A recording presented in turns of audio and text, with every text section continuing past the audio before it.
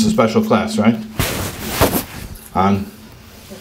Preparing Teshuvah? Yeah, preparing to do Teshuvah. Okay. Because Yom Kippur is coming. Oh, yeah. Yeah. Okay. So, one time there were 3 priests. They got together and they went on a retreat. And just by themselves. So one of them says to the other 2, he says, we're always taking confession. Confession is good for the soul. We are always listening to confession, but how often do we get a chance to unburden ourselves? Why don't we all confess to each other about our sins? So the other 2 say, okay, fine, no problem, you go first. He says, okay. I have a big drinking problem. I'm always drunk. The parishioners have no idea, but I'm always constantly shikar. Second one says, you know what? I also have a vice. I'm always gambling. In fact, I take from the collection plate and I run to the casino and I gamble away the money. The third one starts to walk away and leave the room and say, hey, where are you going? He says, my sin is gossip and I have to make a few phone calls. Okay.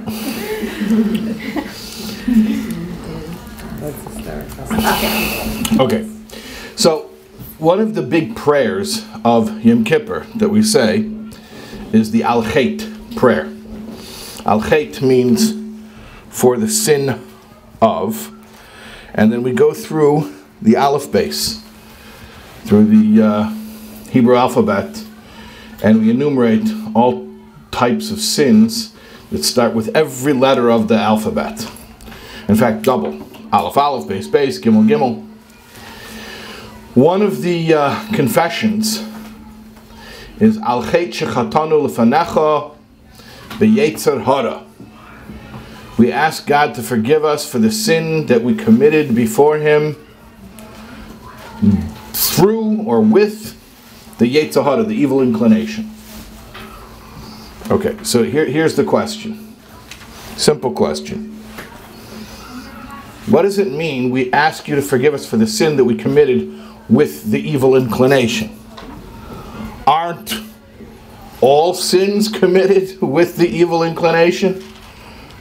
Right? If it wasn't from the evil inclination, then where did it come from? Obviously, every sin comes from some motive of the evil inclination. It's not the good inclination that's making you sin. Or maybe they just needed, they came to Yud and they couldn't think of 2 good ones. So they just threw that one in. They said, you know what, that applies to all of them. So yeah, put it in there, print it. You hear the question? Yeah, it's a simple question, right? It's not a complicated question. So I'll tell you a story that I'm sure I've told before. It's one of my favorites. But it'll help get our minds in the right space to be able to understand this question better and to answer it. There's a story about a chassid, a father. It's really a story about a father in the times of the Alter Rebbe, the Baal HaTanya. He was a simple villager. He lived outside of the Alter Rebbe's village of Liozna. And he had a son who today we would call at risk. So the father went to the Alter Rebbe and he unburdened his soul, and he spoke about what was heavy upon his heart, and he told the Alter Rebbe he has this son who's at risk. So that he's getting involved in all types of things that are not appropriate for a Jewish boy, and he's spiraling further and further. So the Alter Rebbe says to the father, you get him to me, and I'll take it from there. You got to get him to me, but you do that, and then I'll take it from there. So the father goes home, and he's thinking to himself, he has one job now. What does he have to do? Get his son to the Alter Rebbe. How is he going to get his son to the Alter Rebbe? If he's going to tell him, go to the rabbi, there's no way. It's not happening. So he comes up with a bright idea. As I was mentioning, the boy was getting into things that were not considered so wholesome for a Jewish boy. Maybe this, what I'm about to tell you, doesn't translate culturally very well to New York 2019, but the boy was into riding horses, and that was not considered edel. That wasn't, refined behavior. To ride a wagon, that's one thing, but to get on a horse and ride a horse like a jockey, that's sort of crass. But he was very into it. The boy was very into it. So the father says to the teenage boy, I need you to run an errand in the town, the bigger town, Lyozhna, for me. So he made up some type of errand that the boy should run for him. He says, can I take the horse? Now, of course, that's what the father had in mind from the very beginning, that would lure the boy to running the errand. So he says, fine, you could take the horse. So the boy says, great, then I'll go. So he gets on the horse and he rides the horse. And he arrives at the Alter Rebbe.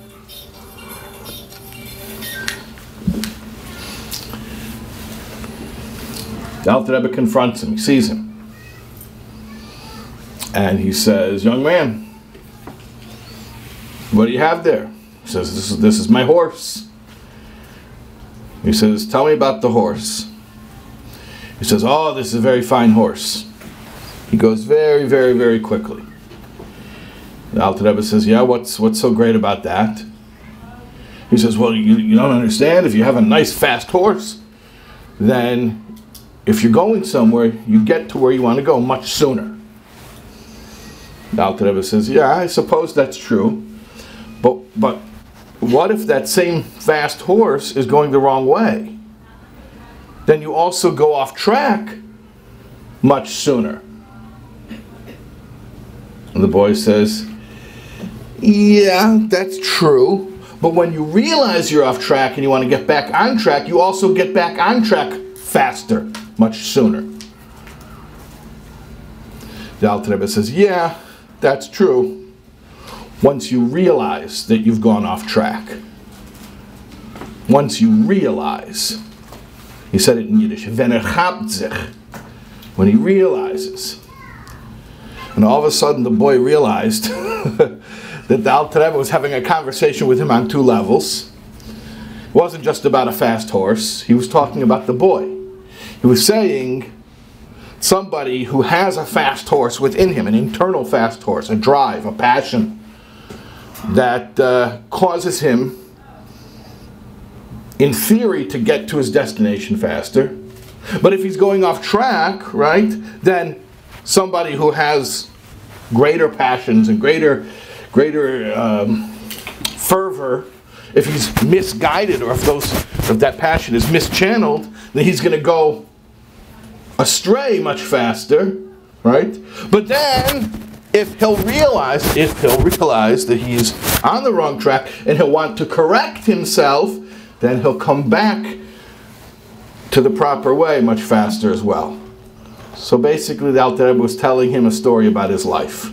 That here you are, you're this talented, motivated, passionate young man.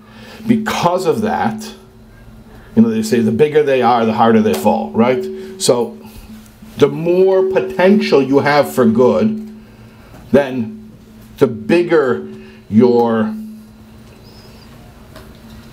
straying, or the farther from the path you end up when you stray. But also when you do teshuvah, when you return and you get back on the right path, you'll also do that with exceptional passion and excitement. So, what does it mean? We ask Hashem to forgive us for the sin that we committed with the Yetzer Hara. Remember that old ad campaign? I haven't seen it in a long time, but I remember when I was a kid. A mind is a terrible thing to waste. Yeah? Oh. A Yetzer Hara is a terrible thing to waste. Yeah.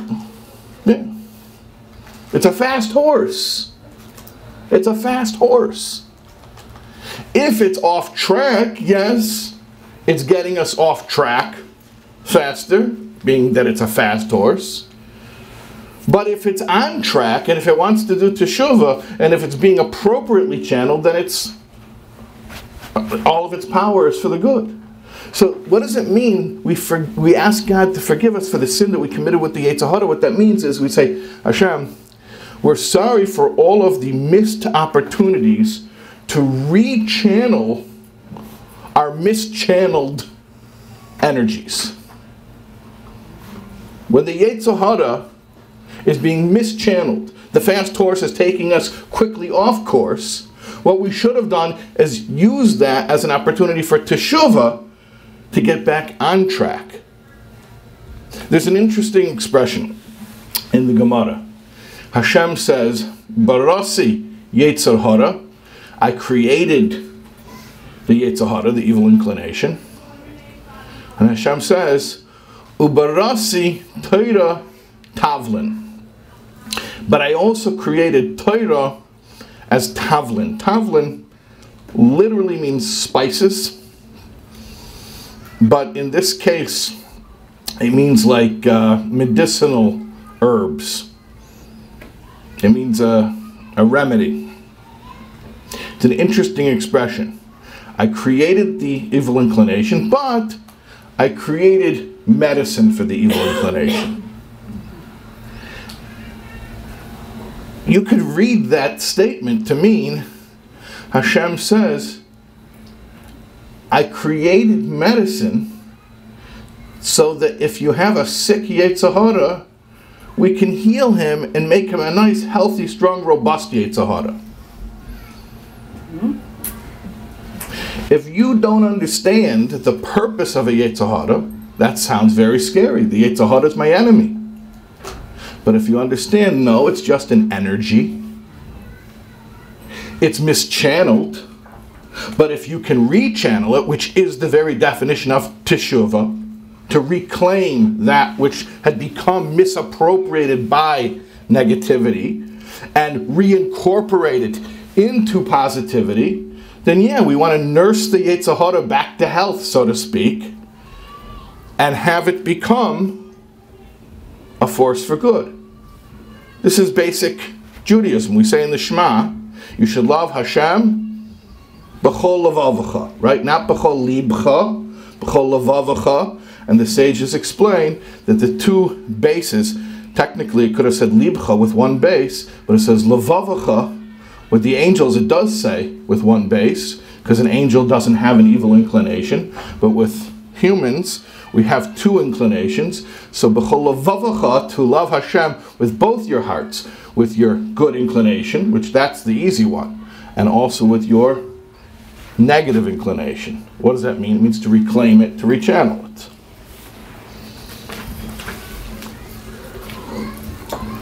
Okay, now I want to tell you something. I want to go a little bit deeper. So you're saying the Yetzer Hara is a good thing? The Yetzer Hara is potentially a wonderful thing. Depends how you use it. You got to use it, yeah? I'm just confused. I think when you're rechanneling it and you want to do teshuvah, I would think that's the Yetzer Hara, the Yetzer Taub. No, the rechanneled Yetzer Hara is not the Yetzer Taub. The Yetzer Taub is the Yetzer Taub. I'm saying like wanting to rechannel is coming from the Yetzer Taub. Right, the partnership between that. So it's like the difference between letting loose a bull in a china shop or hooking up a yoke on the back of the bull and now it's pulling the plow or it's pulling a wagon. It's a beast of burden. So if its energies are unchanneled or mischanneled, it's destructive. But if it is being harnessed, then it's a force for good. It's like kung fu, or like some martial arts where you use their power to help you. Like jiu-jitsu or judo. By the way, you know the difference between karate and judo? Karate is a Eastern form of martial arts, and judo is what you make bagels with.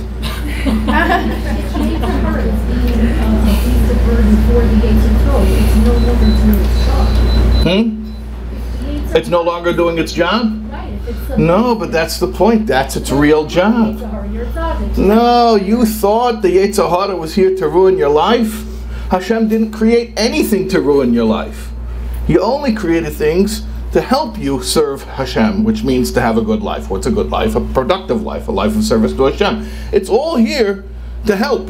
Everything here is an asset. We just have to reclaim it and use it in the right way. It's all strategy. Now I'm going to go a little bit deeper, I said.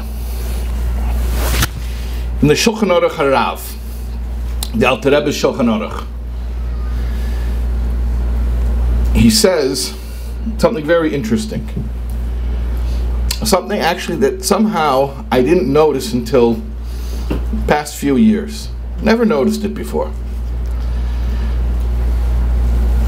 In Siman Tov Resh Chof Aleph, 621. If you want to look it up, it's Halacha Tezvav 15. The Alter Rebbe says that on Yom Kippur, anyone who cries for the Bnei Aharon, for the sons of Aaron, the high priest, he says, Yerid Damois, the tears, literally, he sheds tears, will be forgiven for his sins. You know, in Judaism, you have Shiva, 7 days of mourning, God forbid, 30 days, 11 months for the end of Kaddish, the 12 months for the Yortzeit. The sons of Aaron, when did they pass away? 3,300 some odd years ago. Why would anyone cry? Why? Who's continuing to cry? Remember the story? The story is like this. Let's recap the story. Aaron had 4 sons. Elazar, Yisamar, Nadav, and Avihu. After the Jews left Egypt, they received the Torah, then there were the 2 tablets, and then the sin of the golden calf, and then Moshe went back up on the mountain, and he came back down, and then there was Yom Kippur, there was forgiveness, and then Hashem said, according to certain timelines, now build a sanctuary, build a mishkan, a physical place, and basically that happened Rosh Chodesh Nisan. If the Jews left Pesach, right, Tezvav Nisan, 15th of Nisan, so basically a year minus 2 weeks, 2 weeks short of a year after leaving Egypt, they inaugurated the Mishkan, the sanctuary, which was this portable center of worship that they had with them in the desert. At any rate, there were 8 days of inauguration, and if you remember, the tragedy which happened during the inaugural period of the Mishkan is that 2 of the 4 sons of Aaron, they entered the Holy of Holies with a strange fire, and they were consumed. Their souls were consumed in a fire before Hashem. That's how they died. After they die, Moshe says to Aharon, Moses says to his brother Aaron, I knew that there were going to be some deaths involved in the inauguration of the Mishkan. But I didn't know who it was going to be, and if I had to guess, I thought it was going to be either you or me. Because I knew that some holy people were going to die as part of the inauguration. He says, Bikroivai e Kodesh. He says, I know Hashem told me, Bikroivai. Kroivai was from the word Korev, close. Bikroivai, by those who are close to me, e Kodesh, I will be sanctified. So Moshe says to Aaron, Moses says to Aaron, I knew that Bikroivai e Kodesh, that Hashem was saying, I will be sanctified by those who are near to me. So I figured either you or me. Now I see these 2 boys, they were really near to you. Well, to Hashem. They were really near to Hashem. So here's the question, classic question. Were these 2 boys tzaddikim? Bikroivai, they were close to Hashem. Like Moshe says to Aharon that they are. Or if you look in the narrative, are they two rascals who went into the temple, into an area they weren't supposed to go into, carrying fire that they weren't supposed to be carrying? They broke the rules and they got zapped. So they were holy, or they were rebels. Somebody's saying, yeah. They were holy. Holy rebels. Holy rebels. They were holy. Thank you. You know that in Judaism, if there's a question, is it this or is it that? The answer is yes.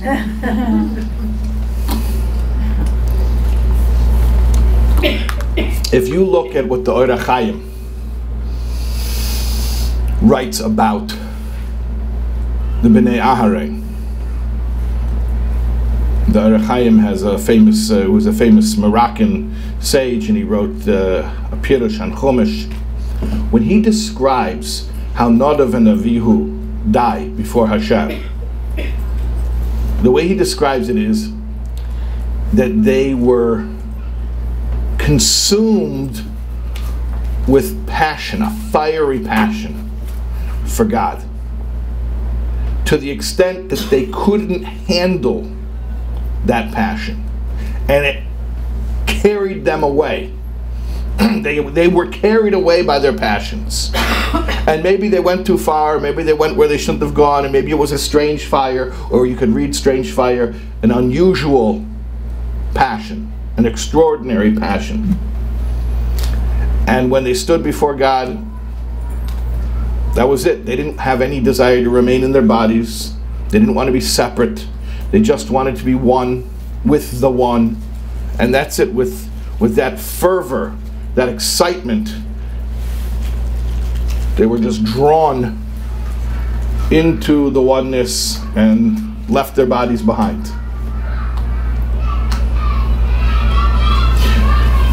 So in other words, who were these two boys?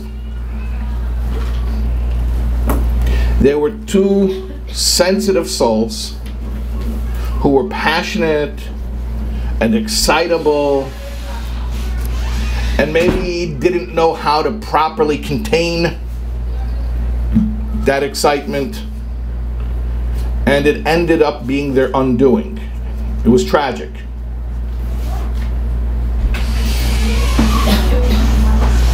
But their rebellion, if you really, really trace it to its core, is a holy rebellion. They were rebelling against this world. They didn't want the world. They wanted to be one with Hashem. You know, there was the Hebrew poet, Achad Ha'am, and he was married to a relative of the Rebbe Rashab, the 5th Chabad Rebbe. So he once met the Rebbe Rashab, and he remarked, before I say his remark, I'll tell you, regarding Nimrod, King Nimrod, it says, what was his sin? He was Yedeya es Rabbeinu u'makaved Nimrod bay. He knew his master, meaning God, and he purposely rebelled. I mean, he did it out of spite. He knew who God was, he knew God was the master, and he rebelled out of spite. So Achad Ha'am remarked about the Rebbe Rashab that he is Yodea et ha'olam u'mekaven limrod bo.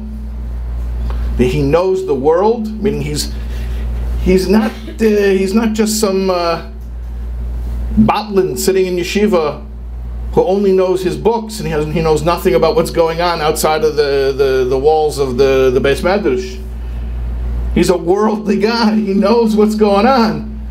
He should be enlightened like me, and yet he purposely he renounces the worldly things out of spite. He knows he's smart enough, he's worldly enough, he's sophisticated enough, he could be part of this, and he renounces it out of spite. Who are these boys? These were boys who said this world, they were angry. They were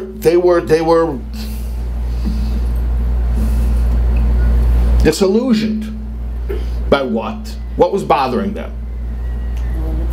What? Limitations. The limitations. Limitations. Bubble. What limitations? Physicality. A body. It's making them sick. Hold on a second. Who gets sick from the limitations of the physical body? I mean, that's the human condition. Everybody has that. What? That's not a problem. That's reality. No, that's a problem. These were sensitive souls who were bothered by the idea that they should be separate from God. That was intolerable. And it made them nuts to the extent they did something they probably shouldn't have done. They definitely shouldn't have done. And yet, after the fact that they did it, Moshe says, you know why they did it? Because they're so close to Hashem. So who were these kids? These are the kids today who everybody thinks are rejecting God because they are uncomfortable or disillusioned with organized religion, and they're the most spiritual ones among us. And this has been going on since time immemorial. Unfortunately, today, right now, we have street drugs that are very, very fatal. So the ODs are worse than ever. So now all of a sudden we have a problem. We don't suddenly have a problem. We always had a problem. We always had sensitive souls who found life in this world intolerable, who were seeking something higher, seeking a perfection, and were self-medicating as a form of escape. That was always happening. Now all of a sudden people woke up because the street drugs are so deadly. I want to show you, I wrote this book 10 years ago, God of Our Understanding. Okay. I just want to show you something from this book. There's, the subtitle is Jewish Spirituality and Recovery from Addiction. A lot of people misunderstand what the book is about. The truth is, it's just a book of Chasidus. That's all it is. It's Chasidus, but I translated it into the language of a certain modality of addiction treatment. Specifically the 12 steps approach, which is a spiritual approach. Historically, what's the source of the 12 steps approach? It's very interesting. People don't really know about this. Although the 12 steps approach is spiritual, higher power. Addict has to find a higher power. It actually has its roots in the medical community. Specifically, the stories like this. There was this rich, privileged New England WASP. People still use that term, WASP, white Anglo-Saxon Protestant, named Roland Hazard, back in the 1930s. And he was a drunk. Anyway, his parents got sick of bailing him out. So finally they sent him to rehab. They didn't have rehabs back then. What do? They sent him to the best psychiatrist in the world. Well, one of the two best. They could have sent him to Freud, but thank God they didn't. They sent him to Freud's ex-student, Jung. You know that Jung was a student of Freud, and they had a falling out. You know why? Jung said that spirituality was indispensable to mental health. And Freud, being Jewish, couldn't afford to admit that. So they sent him to Jung. This young man, Roland, he spends a year under the treatment of Jung. After the year of treatment, he leaves, and before he's on the boat back to America, he finds himself in a tavern and he's drunk again. He comes back to Jung and he says, I've been here for a year. Am I incurable? So Jung tells him, the truth is, alcoholics like you rarely recover. Rarely does it happen. He says, I have a theory though. See, there are very rare occasions where there is seemingly spontaneous recovery. But I've been studying that on the rare occasions when it happens and trying to find a common thread. And what I believe is common to all of these seemingly spontaneous stories of recovery is a vital spiritual experience. That was the term he used, a vital spiritual experience. That means not just a spiritual idea, but something that a person lives, something that after you've gone through that, there's before the experience and there's after the experience. Two different lives, so to speak. And he says these experiences are so powerful. What they do is they cause rearrangements of ideas, emotions, and attitudes, which I think is interesting because ideas is Chochmah Bina Das, and emotions is Chesed Gvura Tiferes, and attitudes is Netzach Chayid Yesod Malchus. Very interesting he used those terms, ideas, emotions, and attitudes. At any rate, he says, and once that's all changed, it's like you're a different person. Right? If your ideas, emotions, and attitudes are changed, then it's like a personality transplant. Just to interject in the middle of the Jung story, but I remember Rabbi Dr. Tversky once was talking about sitting in on an AA meeting, and here he hears a guy who says, a guy who's been sober for 30 years, mind you. The guy says, the man I was used to drink. The man I was will drink again. Thank God I'm not the man I was. Meaning, it's not that I used to drink and now I don't. I used to be the guy who drank, now I'm a different guy. If I would be that guy, I would drink again, but I'm not that guy, I'm a different guy. So Rabbi Tversky says, from that he understood what the Rambam says, that a Baal Tshuva is a different person. Doesn't mean I changed my behaviors. No, I'm a different person. So Jung says, back to the Jung story. So Jung says to Roland, I know about these vital spiritual experiences, and I know that they have this effect, and I was actually trying to induce one in you, and clearly I failed. But here's what I'm telling you. I don't think medical science has more to offer you. I think the only path is a spiritual experience, so I recommend you try to get one. So he went back to New York, and he fell in with a bunch of guys from the Oxford Society. These were guys who were trying to practice first century Christianity. That's how they called it. I have a friend, Father Taub, who's a Jesuit priest. So I always joke with him. He's also big into the recovery community. So I always joke with him. I say, the Oxford Society, they were trying to go back to Christianity as it was in the first century. I said, they were so close, they should have gone back one more century. Go back to Judaism, right? But anyways, he found these guys, and they were very serious spiritual seekers, and he hung out with them, and they were into reliance on God, and prayer and meditation, and restitution for harms done, and he followed their spiritual program. It was a simple spiritual program, and he found himself relieved of his alcoholism. Basically what Jung told him would happen, happened. So then he got excited, and he, in the Oxford group, their thing was that you had to share it. You have to give it away in order to keep it. So he was looking for somebody else to share it with. He ended up sharing it with a guy named Edwin Thatcher, who'd been arrested on a drunken disorderly. And then Edwin, or they called him Ebby, he had his spiritual experience, so they told him, now you got to find a guy and pass it on. So he says, I know a guy who was a real boozer back in World War I, Bill Wilson. He lives in Brooklyn on Clinton Street. So he went to Bill, and he told Bill he found God. Bill said, I ought to chase you out of here, talking about God. He says, no, it's not a religious thing. It's a personal relationship with God. It's your higher power.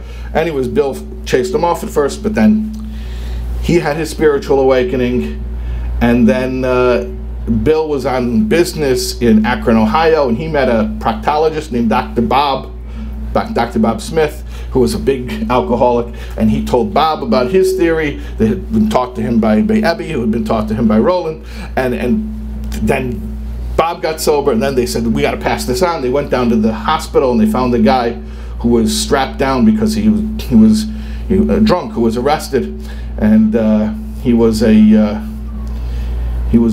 lawyer from Kentucky named Bill Dodson, and they shared it with him, and one by one. Okay, anyways, basically the story is within just a few years, the program really took off. They ended up writing a book codifying their spiritual program. And so now, cut to like 20 years later, 25 years later, and somebody, I don't know how it happened, but somebody said, did anybody ever tell Carl Jung that we based our program on his advice to Roland Hazard back in the 30s? And they were like, oh no, nobody ever told him. So Bill Wilson wrote a letter to Carl Jung and basically said, hey, I've got this group, Alcoholics Anonymous, like we have like 100,000 people already who have done this program. We want to thank you. We based it on your advice to Roland. Happens to be, Carl Jung answered the letter, and it was one of the last letters that he answered. Then he fell ill and he died. So really it was at the last moment, really, almost, to even get a response. That letter I heard about. I heard people talking about it, and I always wanted to find it. And then finally, I found a really poor facsimile of a facsimile somewhere online, and I included it in this book. And it's interesting, when we printed the book, I needed to find out who to get the rights from. So actually, I contacted the Jung estate in Switzerland, and they told me they don't have the rights to it because they only have the rights to the German language letters. And this one is in English. So I said, who do you go to? They said, go to Princeton University. So I went to Princeton and I asked them, can I have the rights to the letter? So I wrote them a letter, they wrote me back a letter. Yeah, okay, they gave me the rights to the letter. I said, now could I have a good copy of it? They said, we don't have it. I said, what? I thought you said that it's yours. They said, no, we have the rights to it, but we don't have the letter. After the book came out, there was an article in the New York Times, and the lady who runs Stepping Stones up in Bedford, New York, which is the summer home of Bill and Lois Wilson, she has the archives, so she wrote me and she says, I have the original letter. So she, okay, after the book came out. Anyways, so here's Carl Jung's letter to Bill Wilson. I don't know, is it possible, Rich, can you get in on this at all? Yeah, I think so. Yeah, let's see. If I hold it there. Why doesn't someone bring it to me? Bring it up. Nah, it's okay. It's really small. Really small? Okay. Maybe we'll edit it in. All right. So he says, Dear Mr. Wilson, your letter has been very welcome indeed. I had no news from Roland H. Okay, this is 25 years later. He doesn't know what happened. He doesn't even know that the guy got sober, let alone that he told somebody who started this movement where they took Jung's advice and applied it for 100,000 people. And I had often wondered what had been his fate. Our conversation, which he has adequately reported to you, had an aspect of which he did not know. The reason that I could not tell him everything was that those days I had to be exceedingly careful of what I said. I had found out that I was misunderstood in every possible way. Thus I was very careful when I was talking to Roland H. In other words, Jung's saying, I had this theory that the answer to the addiction problem is spiritual, but I almost didn't tell him because I'm sick of being harassed for it. Because everybody gets on my case. So I almost didn't want to, what do I need it for? So I almost didn't tell him.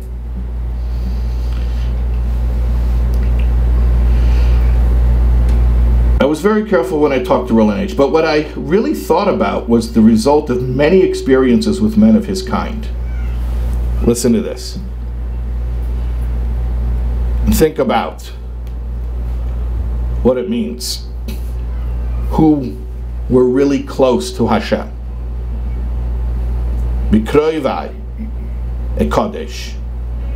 These two boys, these two sons of Aharon, the ones who were the rebels, the ones who did what they weren't supposed to do, the ones who couldn't deal with life in a body, the ones who wanted to become one with Hashem, these were the ones that Moses himself testifies on and says these are the ones close to Hashem. Listen to this. His craving for alcohol was the equivalent on a low level of the spiritual thirst of our being for wholeness, expressed in medieval language, the union with God. So basically, what's the diagnosis?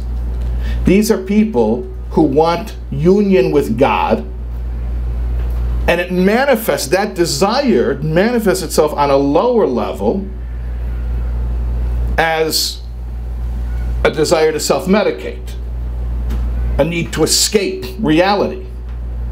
But what is it really? It's a desire for union with God. And there's a footnote, and this part is handwritten. Jung wrote a little footnote number 1, and at the bottom of the page it says, as the hart, H-A-R-T, which means a deer, panteth after the water brooks, so panteth my soul after thee, O God. Psalm 42:1. You know what that is? Ka'ayel tareg alafike moyim kenafshi sadeg elecho Elokim. So the diagnosis from Carl Jung of alcoholism is Ka'ayel tareg alafike moyim kenafshi sadeg elecho Elokim. That he's yearning for a higher unity with God. But how does it come out? Self-medication, escapism. And that's the Yetzer Hara, right? That's the real motivation behind the Yetzer Hara. So a person who thinks the Yetzer Hara is there because it wants to live it up and enjoy this world, no, that's not what it wants. What it really wants is union with God. Does it sound shocking? Does it sound counterintuitive? Does it sound incomprehensible? Yeah, but we know it's true. There's a Chassidic, by the way, I'll just skip to the very end. He writes at the end, so therefore the helpful formula expressed in Latin is spiritum contra spiritum. Spiritum is like spirits, like wine and spirits, but spiritum is also like spirituality. So spiritum contra spiritum. If you use spirituality, you'll antidote the need to self-medicate. Because what is the person really looking for? They don't want to get the numbness from the bottle. What they really want is that feeling of wholeness with unity with God, and they're just looking for it in the wrong place. If you give them what they really need, then they don't go looking for it in the wrong way. So there's a Hasidic parable that there was once a man who heard a song. He heard a song, and when he heard this song, everything felt okay. He was at peace. And he only heard this song once, and after it finished, it was done. And all he could think about was that feeling of wholeness and peace that he had experienced at the time of listening to the song. So what did he do? He started searching and asking people if they knew the song. But he could barely hum a few notes of it. He could barely get it started. Nobody knew the song. So then he started going to concerts, anywhere musicians were playing, and he would listen to all kinds of music. He would sit through song after song after song after song, because he was hoping maybe one of these days he's going to hear that song. And he wandered from town to town, from place to place, and he never heard the song that he was looking for. That's the parable. What's the meaning? The meaning is the soul starts off in heaven. And reality, the meaning of life, is very clear. It's all about God. It's all about oneness, wholeness. And everything is right. Everything is good. Then the soul comes down to a body and it's separated from that. And it remembers that there was this feeling. It remembers the feeling. But it can't exactly remember what caused that feeling. It can't remember how the song goes. It remembers that there was a song. It remembers how the song made him feel, but he can't remember what that song was. So he starts looking for it. He looks all over. He looks for it in all types of distractions and pleasure and experiences, adrenaline rushes, relationships, chemicals, anything. He's looking everywhere desperately for that feeling again. He wants to have that feeling again. But everything he tries of this world as an attempt to recapture the feeling from the real song, in the end it never measures up because it's not the song. What was Jung saying? He was saying, you can't tell people who know already that this world ultimately is not as it should be. You can't tell them, be comfortable, grow up, be an adult, become disillusioned like the rest of us, and don't be bothered by the fact that you're not one with God. Be like a good, proper religious Jew who's not bothered by the fact that he's not one with God. You daven 3 times a day, you don't have to be one with God. And they say no. They say, I don't want your institutionalized religion. I want the real thing. I want a connection. And I'll know it when I have it. The proof is in the pudding.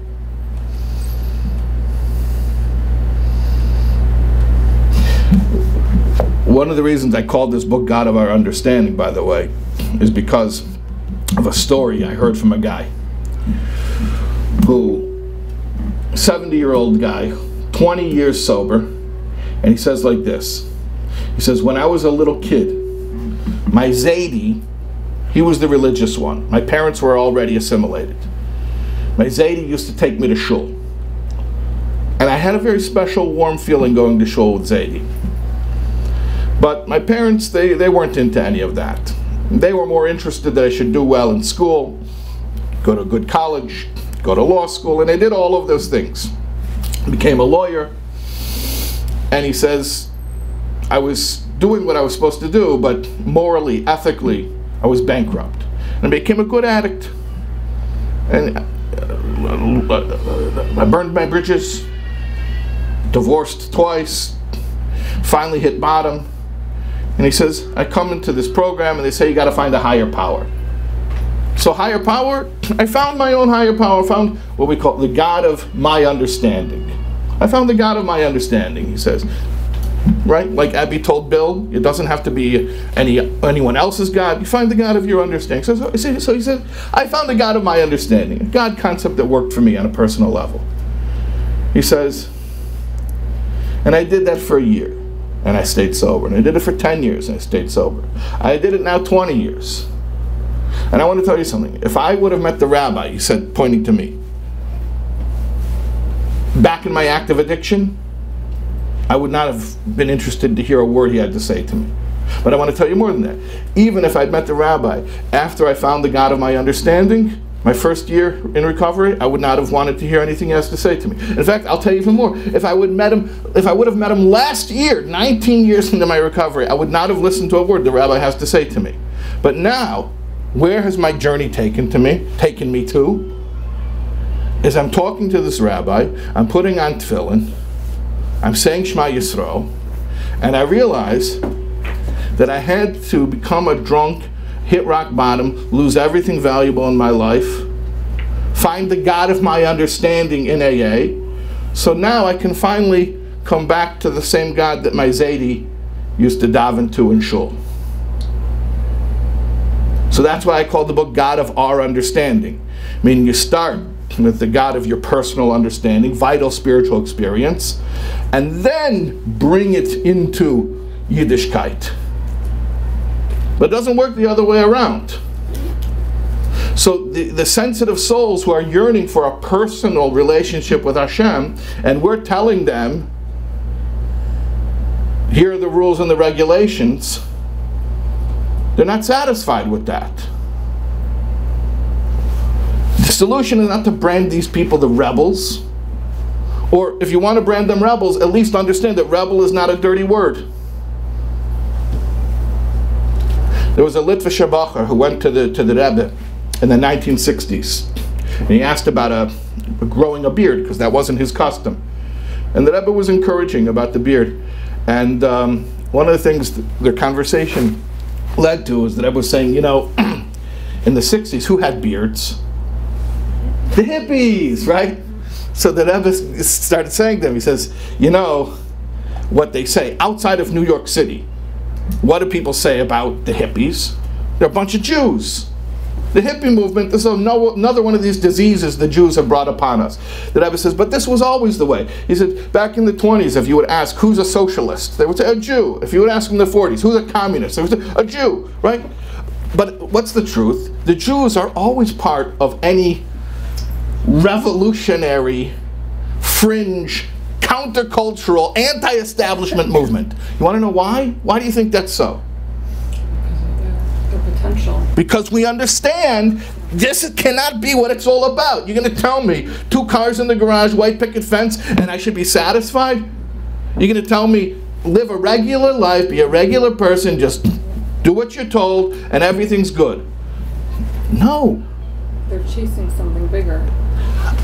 Not something bigger. The biggest. Oneness, unity. So if you try to buy me off with anything less than unity, it's not going to work. So what's the solution to all this misguided Yetzer Hara? To realize what the Yetzer Hara really wants. The fast horse that's taking people off track really is the same fast horse that can get us back on track that much quicker. But for these sensitive souls who find the world intolerable, how does one go about even helping them? They're ultimately right. We should all be dissatisfied. We should all want more. But we're functioning and we're coping with... So who's functional and who's dysfunctional? The person who says, I can tolerate living my life as a good religious Jew and being an entity separate and apart from the unity of God. That's functional. We call that functional. And the person who says, I find existence as it is intolerable to the extent that because I don't know where to find true unity, I'm self-medicating as a form of escape. We ask, what's the solution? The only solution is we got to give people what they're really looking for. And when you see a fast horse, and you see a nice, healthy, robust, passionate, misdirected young person who's setting the world on fire, you should understand something. That rebellion is coming from a holy place, and it's not going to be satisfied until it's given the real goal that it's searching for. Yeah, but what it we have to talk about God. We have to talk about God. I don't want to ever hear one more time a kid who grew up in an Orthodox family come and tell me that the first time he heard people talk about God was in a church basement at an AA meeting. I don't want to ever hear again someone say they went to 10 years of day school or yeshiva and they heard all types of rules, but they didn't hear people talk about God until they went to a church basement meeting of an AA group. I don't want to ever hear that again. You want to know what tshuva we need to do as a community? Talk about God. Talk about God. Talk about your personal relationship with God. Talk about faith, not as a doctrine, but as what we live with, as something personal, as something, a God of your understanding. Don't talk about God from the books. Talk about the God that you relate to, the God that you live with. That's what I'm saying. But then there is a Torah. Of course there's a Torah. No, and there's also a Ratzon Hashem. Of course. So I can be an adolescent all my life and rebel and not like rules, but at the end of the day I have to mature, to grow up, to realize. Go see what works. We're killing them with the rules. Give them God and they will be, and you want to know what? It's not even a theory, it's true. Find anybody who went away and came back. Find the recovered addict who became frum again after he got over his yeshiva PTSD, and these are the frummest people. These are the people who really daven. These are the people who really do mitzvahs. Of course we want to bring them back to Torah. But you have to first connect to what they're looking for. You cannot push the organized religion agenda to the exclusion of a personal relationship with God. When you find a personal relationship with God, then everything falls into place. These people become the most frum people. They become the most frum, the most sincere. If you don't believe me, you don't have to believe me. If you care about what your parent wants, if you love your parent and care what you want, what they want, then you'll do what they want. If you don't love your parent, you don't care. So you have to first love your parent. You can love someone and not do. Let me just wrap this up because we're going to go. We've gone over time. Bottom line. Bottom line. Every one of us can apply this for ourselves. But I also want us to remember, on a societal level, there is a crisis. There is a crisis. There is a crisis in the observant community. And those people who are ODing are only the canary in the coal mine. You know the canary in the coal mine? It's an expression, but it comes from a real thing.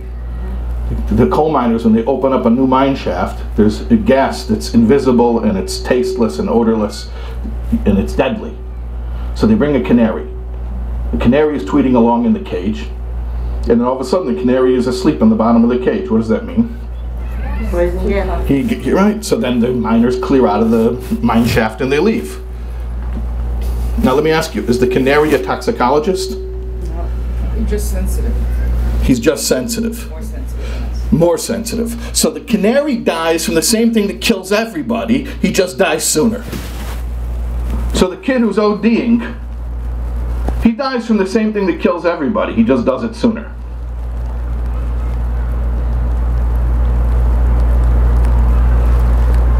We were given, there's a part of us that we were given that cannot be satisfied with normal. We cannot be satisfied with anything normal. We are radical. We're utopian, we're dreamers, we're idealists, we're perfectionists.